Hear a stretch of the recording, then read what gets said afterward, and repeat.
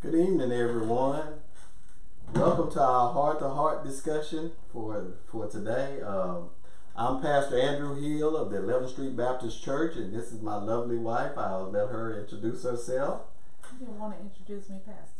I can introduce you. This is my lovely wife, Dana Hill. No. She crazy. No. Or maybe I'm crazy. No. Welcome, everyone. I am Dana Hill. Like you said. He is extra silly today. Okay. Y'all forgive me. Well, anyway, like I said, welcome to Heart to Heart. Yeah. And we're going to go ahead and we're going to start our session off today with a brief prayer. And then we'll jump right off into it. Yes. All right. Let's bow our heads. Oh, Heavenly Father, thank you for this opportunity for us to study your word and show ourselves approved unto you, Lord. Yes, we thank you in advance for everything that you're going to do in this session, Lord. We ask that we be anointed from the top of our heads to the bottom of our feet, but don't anoint us for our own glory. Anoint us for your glory, Lord. We want you to receive all the glory for everything that we do and everything that we say here in this session and always in our lives, Lord. We thank you for all you've done for us, Lord, but we realize that even if you never do another thing for us, you've already done enough in our lives, Lord. We thank you for everything that you've ever done for us, and we ask that you continue to protect us and watch over us and order our footsteps, Lord, so that we can be better in service and better in the business that we do for you, Lord. We want to do everything that we do as pleasing unto you, Lord. So we're asking that you take control of our situations, take control of our lives, and help us to follow you and do all of the things that you require of us. In your name we pray. Amen. Amen. All right. All right, Pastor. On the last lesson, we talked a little bit about the false teachers. Well, we talked a lot about the false teachers, and we said we were going to conclude this discussion of false teachers on today because we had some other questions we were going to jump into in future meetings. But if we don't get all the way through today, then we'll try to finish that up on the next lesson. But on the last time, we mentioned that there were 22 different topics that had come to light, based on some readings that we had done in the book of Jude, and we began to discuss those particular things from my side, and then you had some other scriptures and things that you wanted to introduce to as well to the people. So we'll go ahead and get as far as we can this time, but knowing that we'll conclude everything on this discussion of false teachers, which is a very important topic. Yes. And that's the reason why I wanted to continue to deal with it until we finished it up, because we know that we have to be on guard, especially in these last days, of being led astray by someone. And that's where false teachers come in, is that even the very elect of God may be fooled at some point in these last days and times. So we want to make sure that we are not fooled by anyone. And that we're not led astray. We want to be ready when he comes back. Most definitely. Yes. You agree? Yes. The best way to be ready is to know the word for yourself. Yes, right. Yeah. And if you get ready, you don't have to rush to get. Well, if you stay ready, you don't have to rush to get ready. There you go. Yeah, man. There you go. When that sugar free. Yeah, I remember that, man. Back in my rap days, sugar free. Yeah, if you stay. I don't know what's going on with you. Okay, all right. Let me go ahead and try to run through as many of these as I possibly can, and then let's run through the scriptures that you looked up, and some of the parts of the lesson. But the first thing was that false teachers are to be opposed by believers, and then we know that with them being opposed by believers. Believers are to contend for the faith against false teachers. And it said the characteristics and judgment of false teachers show how horrible false teaching is to God. He considers false teachers to be the worst of all men upon earth, and he issues the most severe warning to them, warnings that far exceed the warnings to other men. And some of the scriptures that I pointed out with that one section was Matthew 5:19, Matthew 18:6, Matthew 23:13 through 16, Galatians 1 verses 6 through 9, and 2 Peter 2nd chapter 20 through 22. Okay. So that was the first little bit characteristic that it mentioned about false teaching. And you can jump in any moment, interrupt me. Interrupt me. I don't want to interrupt Do it. you. I mean, look, you got some good stuff. Oh, yeah? Yes, Okay. yes, Okay. you got good things. So you just anytime you want to. The second one was about false teachers, was that they creep into the church secretly. That means we don't see them all the time when they come in there.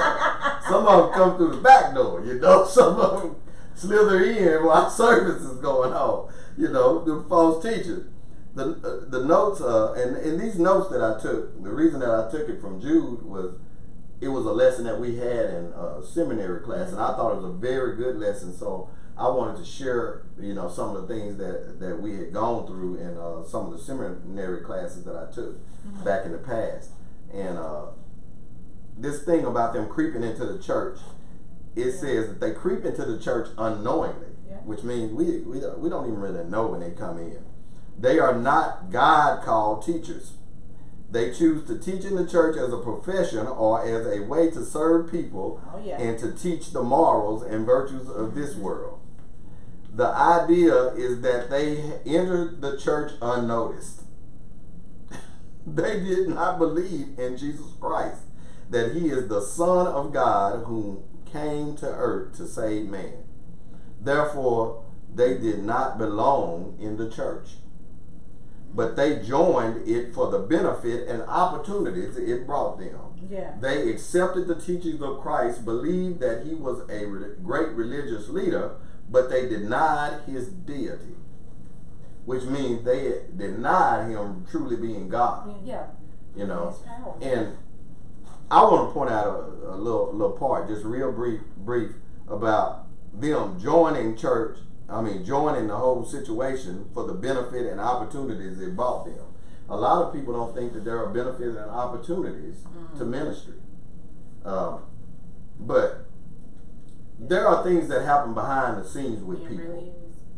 And they may not be the right benefits and opportunities that we're seeking. Right. Because there are some people who only teach and only preach the word of God for glory to themselves. Right. They like the way the crowd yells at them. They like the way people tell them, boy, you show in the book. They like all of those kinds of things because they're in themselves and they're in pride at that particular point in time. So we have to be aware of those who take pride in this, because we're not supposed to take that pride for ourselves or the glory for ourselves, because what we're talking about is the gospel of Christ. We're talking about him and the good news of him dying and then rising again and buying us the right to salvation, the right to the tree of life. Right. And in our discussion of that, we need to understand that we are not to be puffed up in ourselves. Right. You understand what I'm saying? Definitely. Saying that we're not supposed to take any kind of a form of pride in ourselves, as if, man, I sure was teaching that lesson, man. Woo, I got down, man. You know how we do, You man. better be careful before earth becomes the only heaven that they know. That's right. Yeah. There's gonna be a lot of people that don't get in. Yeah. What I used to hear the older folks used to say, they said they gonna miss heaven. And that I used to like, how they gonna miss it? Yeah. But now I understand what they meant when they said, hey, you gonna fool around and miss heaven? Yeah. You're gonna think that you're going. Yes. And you're gonna be passed on by. You're going to be passed on by because you never really knew him. Right. Like where it talks about them saying that some of them do know that he was a great leader, and that's what they're thinking, you know, is in the human form only, you know, that he was a great person. He said some great things. Like some people say, oh, he's a prophet, you know. They try to minimize. Just a prophet. Yeah. You know, yeah, he is a prophet. He's all of that, man, and even more, you know. He is a great leader. But he's that and more, you know, because he is also God himself. That gets me discussing that part. You know, some scripture that I had in that part was 1 Timothy 4, 1 through 2, Titus 1 and 16, Romans 16 and 18, and 2 Corinthians 11 chapter 13 through 15, which I'll say, this says, for such are false apostles, deceitful workers, transforming themselves into the apostles of Christ. Yeah. And no marvel, for Satan himself is transformed into an angel of light. Therefore, it is no great thing if his ministers, it said, Satan's ministers now, if his ministers also be transformed as the ministers of righteousness, whose end shall be according to their works. That right there said enough. Yeah. That their end is going to be according to their works. So they did bad works. They gonna come to a bad end. Woo. Man, that's good stuff. Yeah, they don't believe hell is real. You I have a few. You had something on that? No. I thought I did, but I don't. Yeah. I don't. Okay. The third one is that they are destined to judgment, and that's what we talk about. They're in store for something, you know. So we don't have to take matters into our own hands to deal with them. Pray for them that they'll come out of that state, that their spirit will get out of them that's causing them to teach falsely, or following these false principles, or whatever they're doing that is not of God. Go ahead and pray that spirit will get out of them so that they can get on the straight and narrow and they can do what they're supposed to do. Because our desire is for no one to perish. We want everyone to be able to make it. Yes. That's our desire, is that even the one that I almost, said it in terms of how we say it on the street, but it almost just came out, But some of them bother us and worry us and cause problems for us. But even then, we still have enough love to want them not to perish. A Christian should, but everybody don't. I'm reminded of that story when Abraham went to get Lot. Yeah. And then and even though the city was full of evil people, he began to pray to speak to the Lord about saving a certain amount of them, still, Lord, if I could find 50 good men, will we destroy the city? Can we save the city? Yes. He wanted to save the whole city. He didn't want any of them to perish. That's after God's heart. Right. He doesn't desire for us to perish. He gives us that hard love, but he doesn't want us to perish. Yeah. He really wants us to succeed in life. He really wants us to succeed in eternal life. But it said, false teachers are destined to judgment. They reject Jesus Christ, therefore judgment is waiting for them. God has ordained from the beginning of time that all unbelievers shall be judged. And both Jesus Christ and Scripture teach that the judgment for false teachers is to be far more severe than for other persons. Now that's one thing that I noticed, even in the studying that I was doing for my sermon this week. I began to read in Deuteronomy about different blessings that have come to you for being obedient. But the flip side of that was expressed in that same book of the Bible, where it started telling you about the bad things that will happen to you for not being obedient to the Lord. And one thing that I noticed is that the bad things far exceeded the good things. Oh, yes. Yes. And in thinking about that, it made me think about even us as parents. I mean, it made me kind of understand why God made it so. You know, God made the bad, the punishment more severe yes. than the good yes. that would happen to you this way, because He wanted to push you to the good side. Yes. He wanted to give you some incentive. Most definitely. for, for not getting this. You know what I'm saying? Yes. Don't you get this belt? You know, do you remember that? Do you remember when your folks used to say, man, I do. Don't. No, ours was a switch, but go ahead. Don't get that switch. I mean, and the worst part, they'll tell your brother or somebody to go pick yours out for you. We had to pick our own, so y'all. No, so you know, there you go. if I pick my own, you know, I'm gonna try to come in with any old thing. There were some rules. You let my brother who would be sitting over like, oh yeah, man, he'll drag a tree in here. Yeah. You know, I get it. You know, he'll drag a tree and throw it down there. You know, so because we stayed at it. You know, like that. But that's the kind of love. My dad would tell me when he was whooping me that, I mean, before it gets started, this gonna hurt me more than you. And I never understood that, because I was like, it ain't no way that possibly hurt him any. You know, it hurt me a whole lot, but it ain't no way it affected him. But it does affect them. When they love you, they don't want to do that. You know, that's the farthest thing from what they want to do. They don't take any kind of enjoyment in there. I thought he took enjoyment because of the way he did it. He was very good at it, and I thought he took joy from that. But no, it's the same way with God. Yeah. God does not take joy. He doesn't want us to perish. He doesn't want us to go down the wrong road. So He makes it very easy for us to decide to do the right thing. Right. You know, because you don't want this. Right. You don't want me to open the can of punishment. You want me to open the can of goodness. Yes. And mercy. But you know, it's some out there that believe that God is just all kind and He doesn't punish. No, man. He has to. It's some because that one really thing I've learned is that God cannot lie. He's only a forgiving and loving and kind God, but God is a God of discipline as well. You know, He has to chastise us. Well, people want to believe that.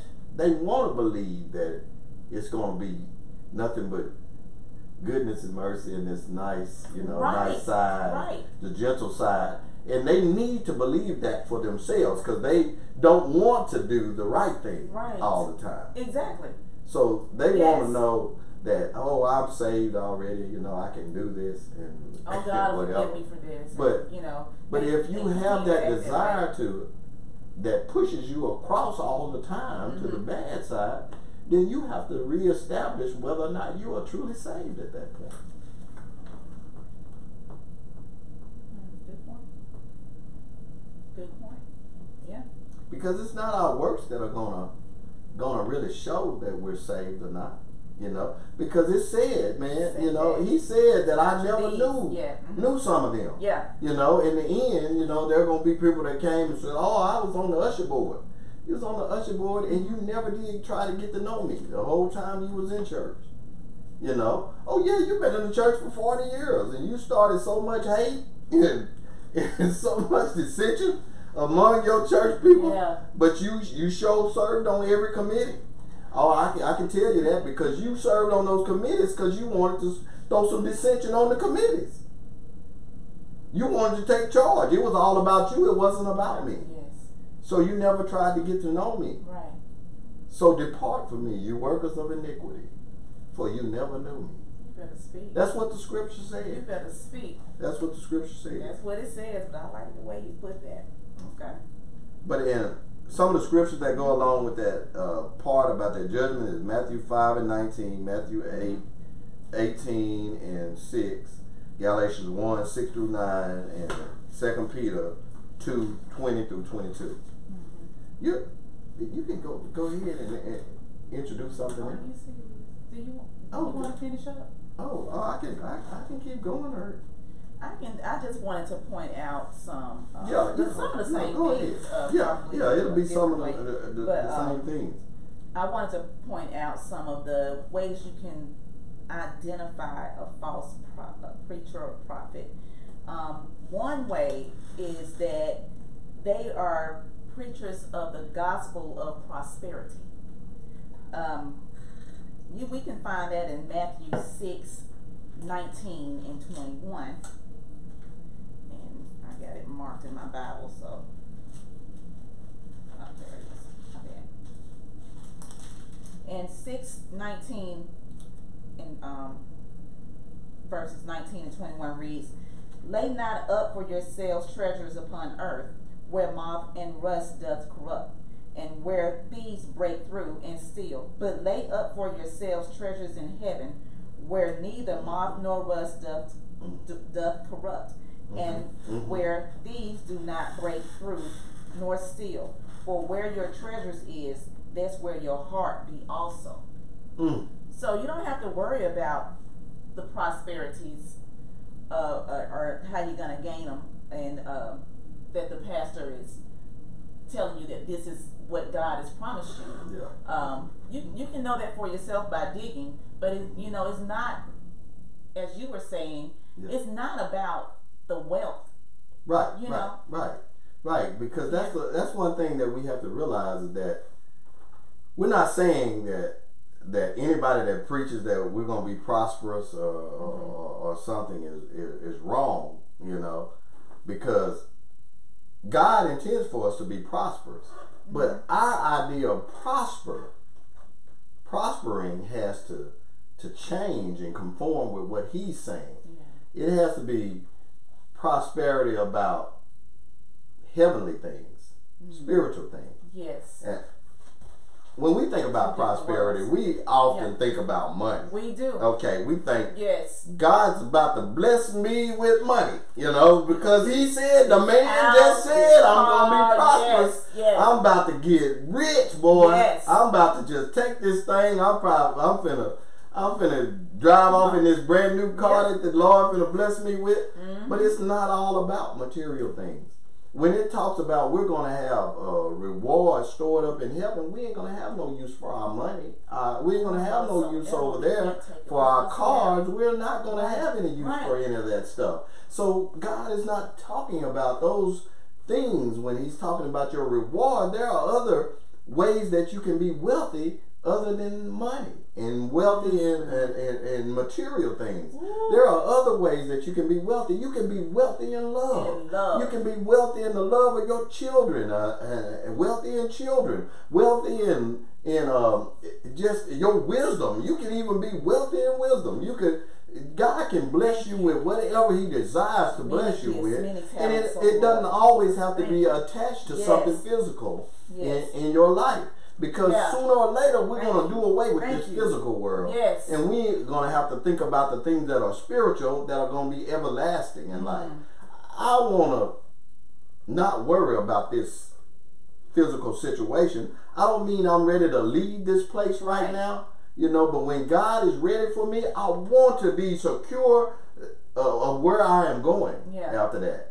My reward is laid up in heaven. The reward that I'm really trying to get is laid up in heaven. And it doesn't have anything to do with my car. It doesn't have anything to do with my wealth and money. It doesn't have anything to do with those material things. It has to do with everything that He has promised me, that I'd be able to worship Him. I'd be able to rest over there and be able to, man, I want to spend all my day just going and saying, He holy. I want to run into the middle of them cherubims when they yelling, He's holy, He's magnificent, He's wonderful. I want to run in the middle of them and say, He's great. and they say, yeah. And then they go to starting on a whole nother things about how wonderful God is. I want to be in there. I want to be in that same number that John saw. Yes. A number that no man can number. Because chasing prosperity here on earth would cause you to die twice. And only live once. See, I want to live twice. I want to be up there with you. I want to scream, holy, holy, holy. That death to the unbelievers and the problematic people, is a death of eternal damnation. They will be around, but they'll be an eternal torment and damnation. Chasing and I after don't want to something go that there. is only temporal. Chasing after something chasers. that is only temporal. The money chasers, they like the people that Jesus threw out of the temple that day. You know, these money changers and folk that's sitting here, man, he was like, boy, you done corrupted this place. Yes. You know, this is sacred ground. This is holy ground. And y'all are in here selling and profiting and things like that. It's filthy lucre. That's what they used to call that money and everything. But well, another way, I'm sorry. Oh, no, go ahead. Another identifier is that the prophet or preacher, false prophet or preacher, will refuse to call out sin for the sake of not wanting to offend others. You know, you can find related scripture to that in Colossians 3:5-6. But my small note to that is to ignore sin is to ignore our need for a savior, and to ignore the savior is to reject him. So we want to be very careful with not calling out sin for the sake of not offending someone. Okay. You know, Exactly. you can call it out. You don't have to be nasty about it. You can call it out in love, you know, because of concern, you know, for that person.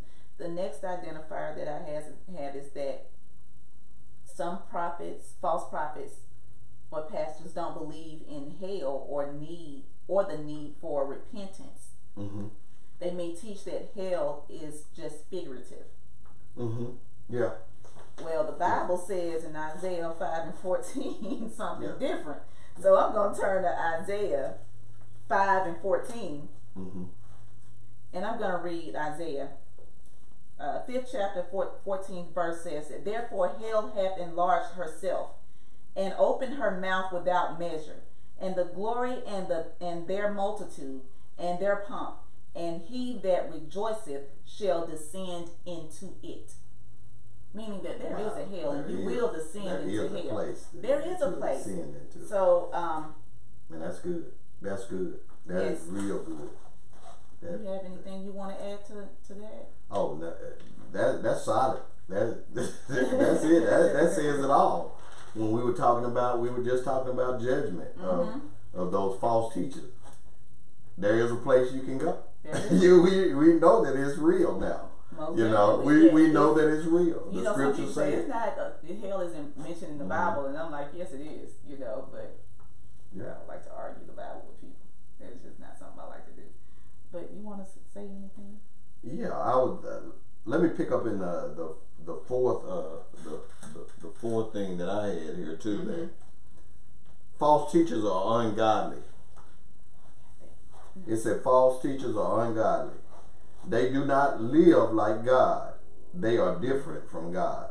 Yeah. They have a different lifestyle than what God would have if he was walking upon earth. God is perfect, moral, pure, just, and loving.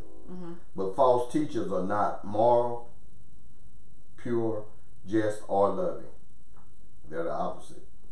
They are deceptive, leading people away from the love and purity of God. Yeah. The love and purity revealed in his Son, the Lord Jesus Christ. They do not teach the truth of God's love and purity demonstrated in Christ. They profane God and the truth of his love and godliness. Wow. Some scriptures that it mentioned here was Romans 1:18, 1 Peter 4:18, 2 Peter 2:4-5, 2 Peter 2:3-7, and Jude the fourth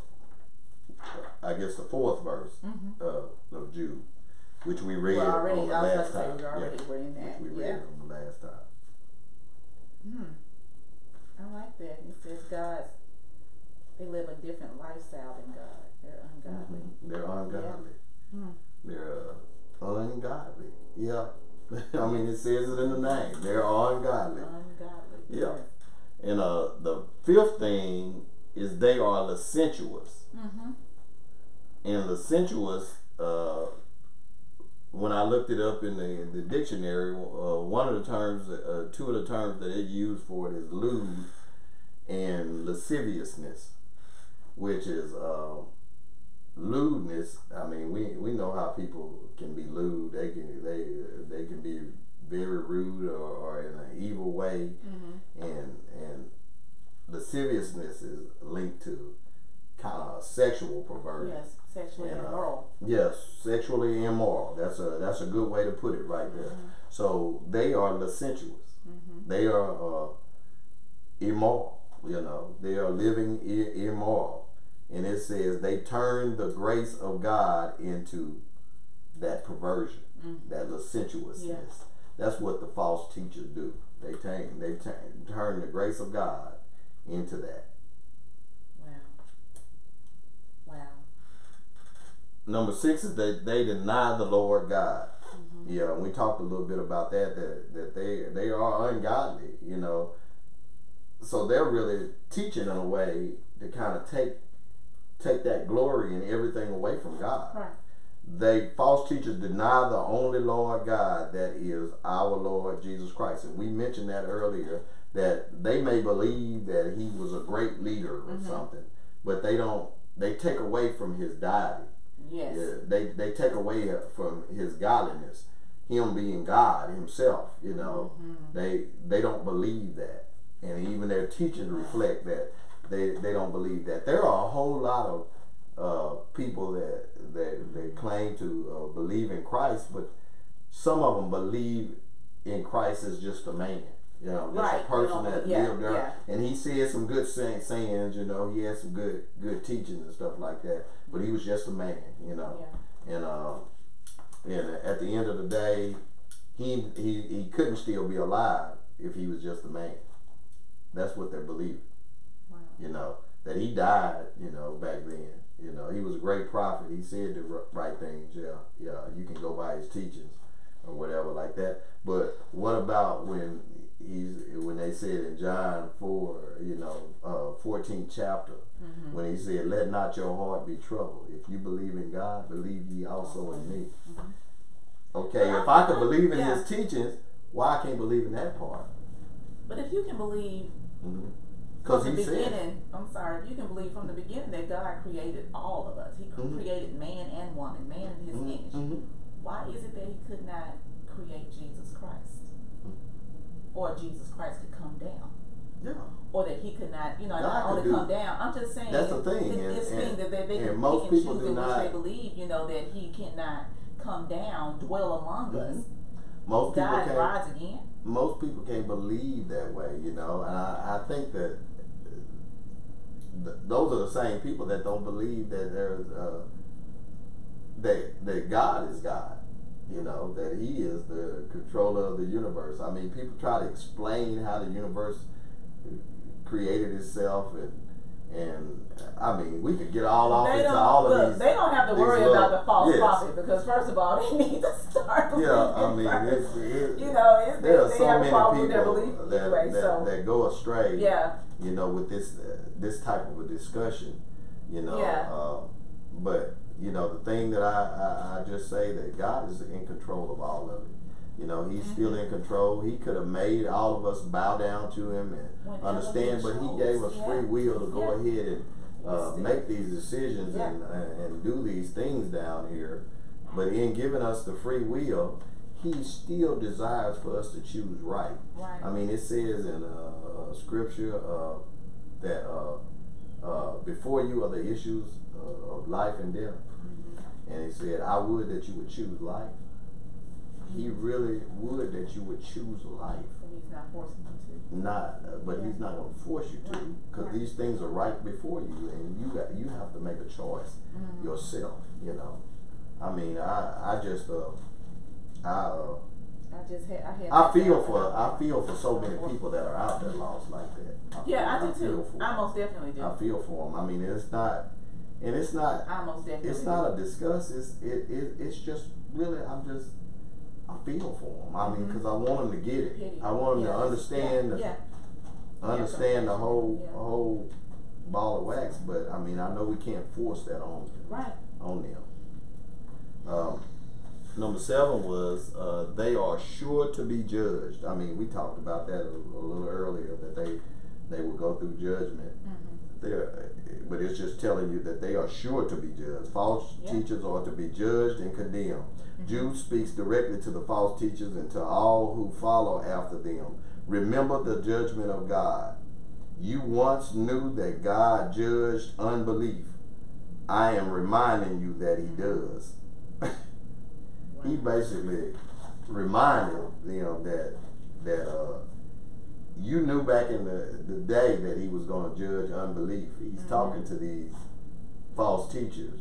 You know, they knew because they had come up from among them. They were with them, with the Israelites. You know, and that just points to me that how these false teachers just kind of come into your congregation or to whatever group you're in, and you kind of unknowingly know, because they're some of the same people that were with you all the time, that you've gotten a relationship with, that you've been sitting here with, talking with them and communing with them. So your tendency is to believe them if they say something, you know, but you have to be aware of their motives and why they say certain things and how they say them, you know, because that false teacher will take you and deceive you with those words, those same words that you're trusting upon with them. And you know, there were many examples that were given with that in my notes about when Israel, when they were delivered from Egyptian slavery, God judged and punished all the unbelievers of Israel. Like the ones that kept on murmuring and complaining, that was basically a spirit. They had that spirit of complaining, of murmuring against the things, even though God had delivered them. That's a slap in the face to him. That he delivered them, and they're still out here murmuring and complaining. You know, they murmured and complained about even when he would give them bread from heaven, they wanted meat. You know, even when they had gotten to the Red Sea, we should have stayed back there in Egypt. You know, but Pharaoh come to kill them. You know, and they're still sitting here murmuring and complaining. Look at the Lord, he didn't make a way for us. Now how are we gonna get across this water? Then when he get them across the water, you know, and make it part, they still got murmuring and complaining. They murmured and complained several times, and then he had to deal them with a little punishment from time to time. There's just so many things that it pointed out. It pointed out that their sin back then was really idolatry, because they loved something else more than they loved God. You know, remember when they built a calf, likeness of him down there when Moses had gone up to the mountain? That was idolatry when they built that same thing. No, we have a lot of idols now, but you know, we put a lot of things before God, and I hate that we do that. You know, and a lot of us miss it. We miss it. We really don't catch what we put before Him. You know, and it's not just things that you can see. It's things that you can't see either. I mean, you utilize all your time for the wrong purposes, and you know, stuff like that. You know, we idolize things. And we miss it. Absolutely. And that's what I pity, is that some of us really don't even realize what we're doing. You know? But okay, let me I get in that. But another identifier that I have as far as a false prophet is concerned is that some false teachers are men pleasers.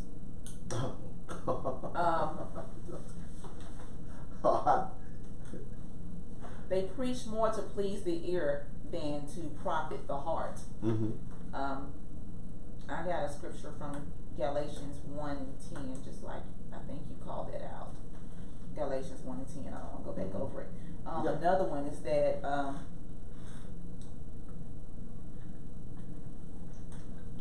they pass over the law and the gospel for other things. They desire to be teachers of the law and understand neither what they say or whereof they affirm. And that's 1 Timothy 5 and 7. Also 1 Timothy 6, 3 and 5. And I want to read that one. That's good. Now you said I can have your notes after that, because that's good. That's good stuff. You've been doing some digging. I have. I was as I was reading, I was getting filled up. Oh yeah. I mean that happens so many times. To me that I can get into it, and it's not just a story to me. It's just like the spirit will start dealing with you on what you're getting into, and you kind of feel it. It becomes a part of you. That word is hidden in your heart at that point. But let me see. You can pull it up. You can pull it up the next time you need it. Yes. You'll always need it though. But they say call him up and tell him what you want. Y'all sing it. You gonna give me? No, I ain't gonna sing. All right. I was just saying. I don't want to make people shut their cameras off. Right in here. Okay. It says 1 Timothy 6, verses 3 and 5. If any man teach otherwise and consent not to wholesome words, even the words of our Lord Jesus Christ, and to the doctrine which is according to godliness, he is proud, knowing nothing, but doting about questions and strifes of words, whereof cometh envy, strife, railing, evil,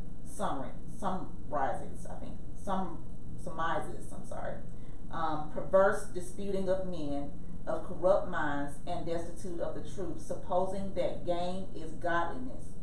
For such withdraw thyself. Wow. So they want to be teachers of the law. I mean, you want to prophesy, you want to pastor, you want to teach, but if he didn't call you, I wouldn't run so fast to do that. No, because of that judgment. Because of the yes. When you was talking they'll about be held accountable. Yes, and not just for just yourself, but for the things for the things that you led others astray in. You'll be held accountable. You will. You're exactly right.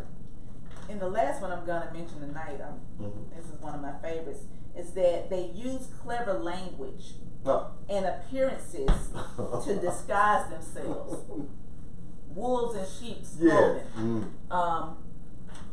They use colorful words, their dangerous principles, and their very fair speeches and plausible pretenses with high notions and golden expressions. I mean, they make themselves appear to be all-knowing or very wise or very knowledgeable of the word. But it says that they will deceive simple souls. Right. Simple souls. So I found some scriptures related to that. I won't go into all of them. Galatians 6 and 12 would describe that. 2 Corinthians 11, 13 through 15. I think we said that. We mentioned Romans 16, verses 17 and 18. Good. So that was pretty much all I had. That last one was something that I feel very strongly about. Yeah. Because we search for the wrong ministers. Time and time again have we seen where we want to choose a king. Like they did back in biblical time. They wanted to be the ones to choose a king. God was not enough. And to me today we say, God, a regular loving pastor is not enough. We need someone to cut up there. We need someone to deliver the word like this. We need this to happen this way. God's word is strong enough by itself. If it's not working for you in that way, it's because something's not working with your belief. Right. It's not the messenger. Right. It's not the messenger. It's your belief. It's your belief.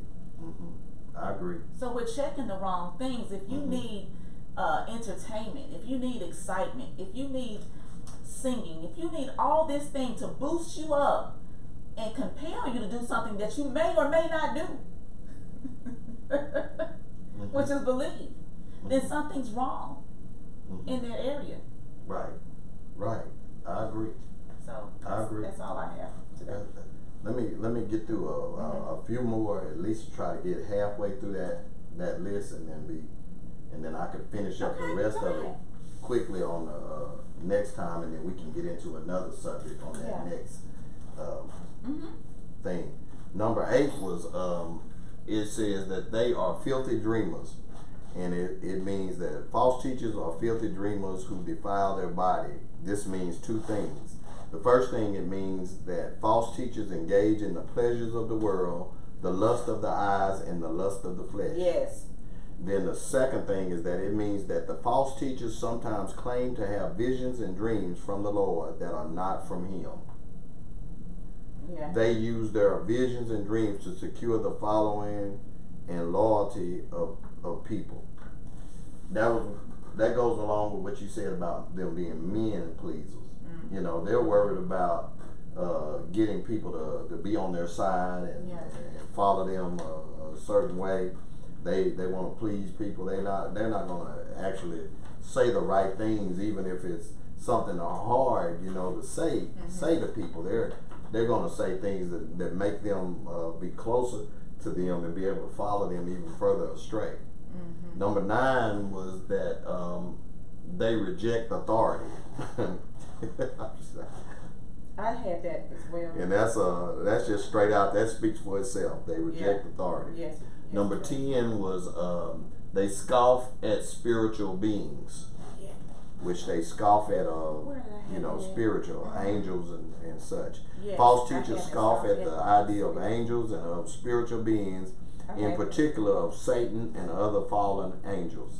Yeah. This is definitely the meaning of this trait. And that's found in Jude, the 9th and 10th verses, where it talks about false teachers speak against, doubt, and question spiritual beings such as angels and the cherubim and the seraphim. They ridicule the ideas of Christ and angels and other spiritual beings living in a spiritual world. They question whether there are beings in a spiritual world who are living and functioning just as we are in this world. Okay. They are after the way of Cain. That's number 11, which is of unbelief. Right. Let me find where it talks a little bit about that because there were quite a few scriptures.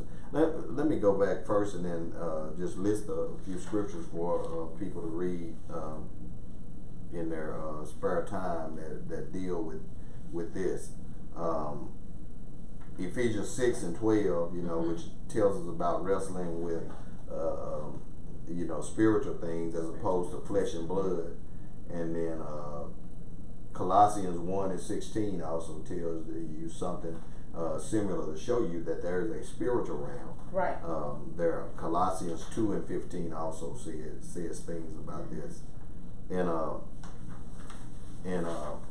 right here, some scriptures that'll kind of tell you about them dealing with spiritual beings.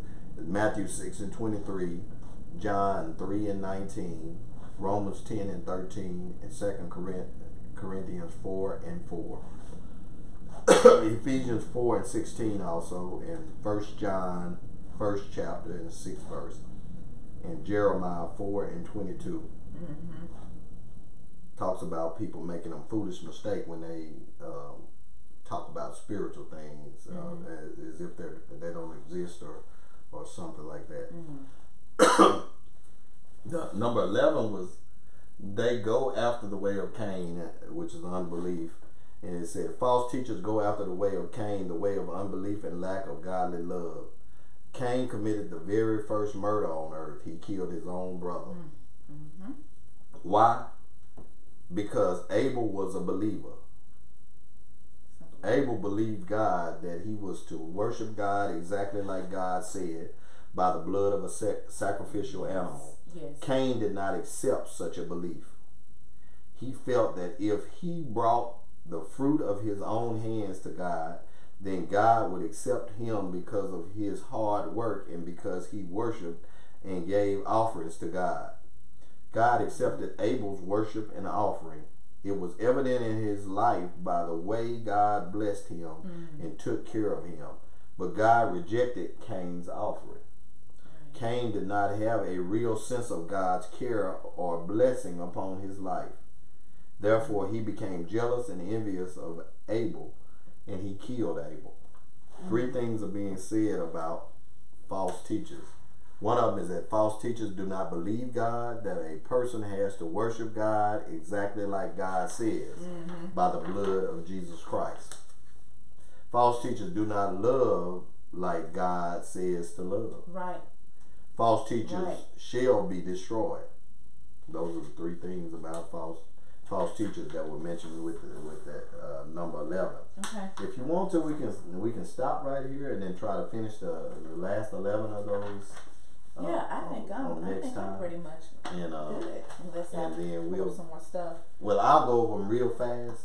The next time, the remaining 11 parts of characteristics that I found in those classes, we'll just have to remember that we're going to start at number 12 out of the 22 characteristics, and we'll go forward from there, and then we'll also jump into one of the questions that I'll go real fast so we can have time to jump into one of our first questions You that really want to came get to outside. that, don't you? Yeah, I want to get to You some of really those want questions, because they were things when they talk about forgiveness and then being able to convince your children not to have too much pride in themselves and things like that.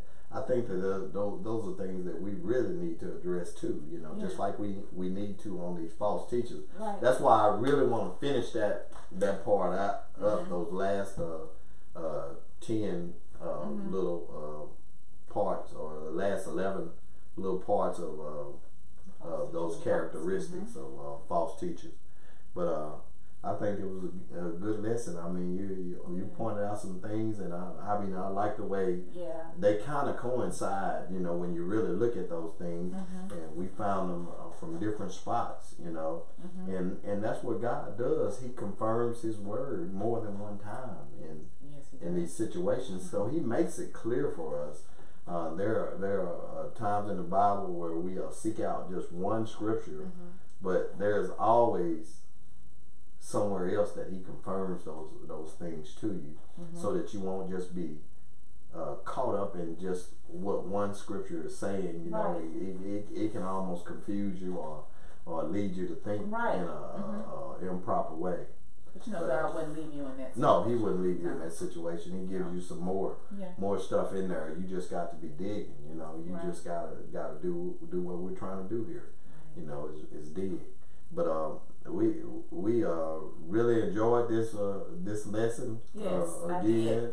We're gonna take it. We take our time on these lessons, and we go as long as we need to go, because this is important stuff that we're discussing here. Yes. And we really have this desire to get this message across to not only our church members, but whoever gets an opportunity to listen to some of this. And the Lord, my prayer is that the Lord will lead people that way to go ahead and pull it up, even people that we didn't expect, to go ahead and look at some of these lessons and such. So before we get off of here, I just wanted to go ahead and tell everybody to please continue to pray for the Bradley family and for Miss Shaba's family and the loss of her mother, and with that service happening on this weekend, her family really needs our prayers and our considerations about what they're going through. And it's my prayer that everybody will remember to go ahead and list them in their prayers for encouragement. And all of our sick and our shedding in and different people in our church. I mean, I thought about Sister Dixon the other day. I need to reach back out to her and call her again and check on her. I hadn't heard from her, and I kind of get the withdrawal symptoms when I haven't heard from her in a little while, where I need to reach out to them. And I want us to also remember Deacon Perkins. I need to reach out to him too as well. I hadn't talked to him in a while, and I have wondered and want everything to be okay with him and his family and his wife and such. So you have any last parting words or anything that you wanted to say? No. Oh, okay. We love you guys, and we hope to see you soon. Yes, we hope to see you very soon. We praying for that too. But only in God's time, But yeah, we miss you. And please pray for all of the people going through this rioting and everything, and we pray for their safety and in the situations, and we pray that this unjustness dissipate too, that it go away. Whatever this evil thing based on race and things, we want all of that to be canceled out too in our lives. So we're gonna go into prayer for those things as well. So we thank y'all for tuning in to our Heart to Heart one more time. We thank you for allowing us to invite you into our home and also into our hearts. Yes. Thank you for watching this broadcast, and may God bless you.